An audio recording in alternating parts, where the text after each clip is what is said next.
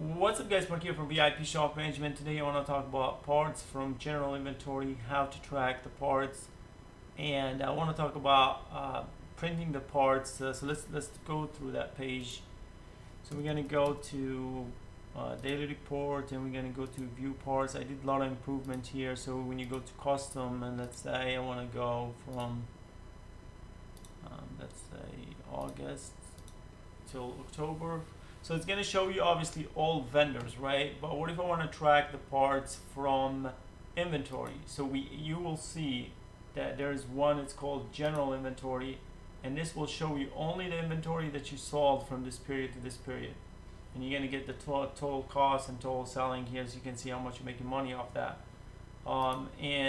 Same thing for tires inventory. Tires inventory. And you should show, I don't see, let me see, I don't have anything here.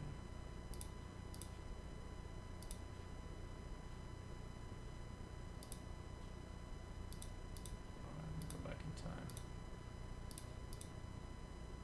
Alright, so here's my tires inventory. And so you can track, the whole idea of it is you can track your general inventory and tires inventory and see how much you're selling. And when you print, it wasn't printing the date. We added that recently too, and there was some overlapping too. We fixed that too. The second thing I want to talk about is screen sizes. So VIP Shop Management supports 1920 by 1080 resolution and all the way up to 4K, actually 5K and 6K.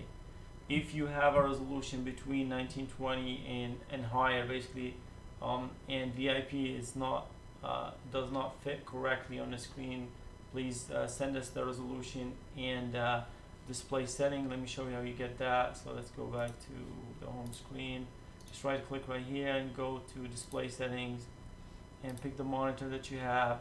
And there's the resolution, display resolution. This one 3840 by 2160. This one 4K.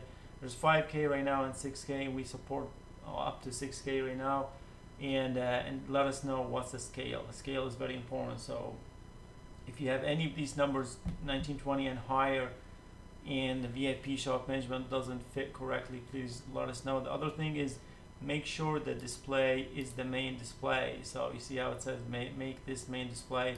So if you have a small monitor, like with two monitors with different resolution, make sure the resolution that fits VIP is the main display. All you have to do is just click on it and click on make this main display, and that will fix the problem. So anyway, appreciate you guys. Until next time, thanks for watching.